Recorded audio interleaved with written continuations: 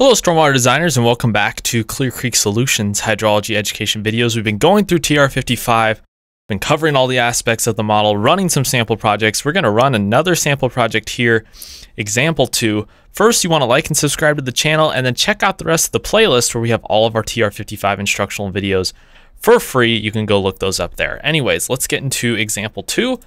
We're evaluating larger watersheds and user-defined storm data. So for this one, the background is a small community in any county, any state has flooded multiple times in the last several years. The community wants to reduce flood damages and has requested assistance in evaluating peak discharges in the upper reaches of the watershed. So we see a schematic of that watershed below. And since there's no listing in the rainfall database for a location called any county, any state, the user must input some custom storm data for this job. So we can see we have the upper Main Creek sub area drains here, the County Road branch sub area, all going to the middle Main Creek sub area from the lower west, upper west, and lower east, finally to the lower Main Creek sub area at the main stem to reach. And then this is the watershed data for the land use. So we can see the various sea soil groups and the acres for them. So they give us a land use details report here. Where do the land use details data come from? The land use data for the watershed may be derived using GIS. If GIS coverages exist for the watershed area, developed from current aerial photographs, or be determined from a watershed site visit. The hydrologic soil group data may be obtained from the current soil survey for the county or countries in which the watershed is located. And here's some time of concentration details for all the creeks, its length, slopes, the surface description, right? So we can see a full report here. Then where did that time of concentration detail come from? Well, it should be carefully estimated from each sub-area. Length and slope for each individual flow type, the sheet, shallow concentrate, and open channel, can be obtained from the USGS topographical maps, aerial photographs, and field observations. The flow velocity must be determined for open channel flows. Either take bank flow velocity information from a previously developed water surface profile model, or entering the Manny's N value, use survey data to develop cross-sectional flow area, water perimeter, and slope for the stream length in question. Then this is the reach data provided for each of the reaches, their lengths, Manning ends, and slopes. It says the reach data must be derived for each stream segment that receives water from an upstream sub-area or another reach. The rating curves are developed from the reaches that describe the flow characteristics of the reaches. Then for the rainfall data, the user must enter the any state and any county in the state entry boxes in the main window, or the main window will not match the second main window on the next page. So rainfall data for the watershed in any county, any state is for the 24-hour precipitation amount. We got 3, 3.5, 4.5, 5.1, 5.8, 6.5, and 7.2 for the 1 through 100 year flow events. So step 1, we are going to select global data from TR-55 main window.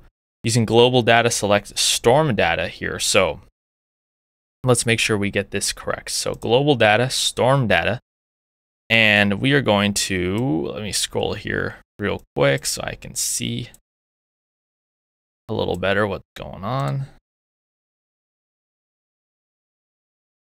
So when the storm data window opens, enter the rainfall amount by return frequency for the desired storms and select appropriate rainfall distribution from the drop-down list. So we can see that down here. We're going to do 2, we're going to do 3.5. Remember, we went over these values here. 4.5, 5.1. All right, it seems to be upset with this order. So let me start from maybe, okay, 5.1, 5.8, keep going, 6.5, 7.2, and then 3 for the 1 year return period. Okay, and it says the distribution is type 2, so we're going to put that in there. And then I'm going to click accept. So it says for this example problem, the storm data windows appears as follows. Note, since any county, any state is not listed and the user entered those names in the window TR-55 menu, forcing the switch to region and locale, the NRCS storm data button on the storm data window is disabled. Okay, so we're going to click accept right there. I'm going to scroll down to, I wonder if I have to, do I have to custom enter this?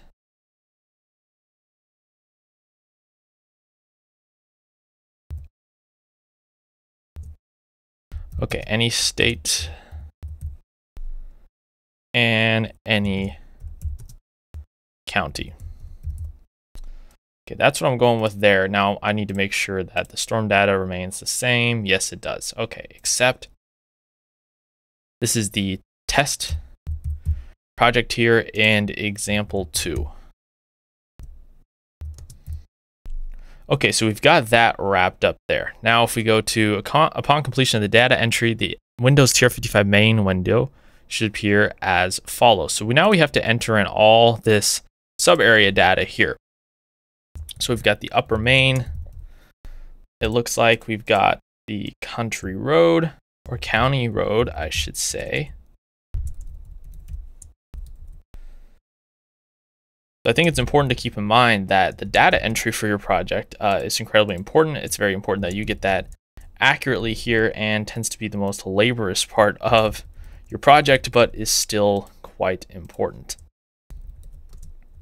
So I'm going to go ahead and enter in the rest of these details here. This will take me a bit of time, and then we will zip ahead to the results. So I will see you guys there. So I entered in all that land use data, and if we entered in all the reach data as we saw here, you can see that the 2, 5, 10 through 100-year storm events were analyzed, and peak discharges obtained for each subarea and reach. The hydrograph peak/peak timetable contains a list of peaking discharges for each of the subarea and reaches, so we can see the peaks for all those here in the hydrograph. That's in the file display over there. You can view that information.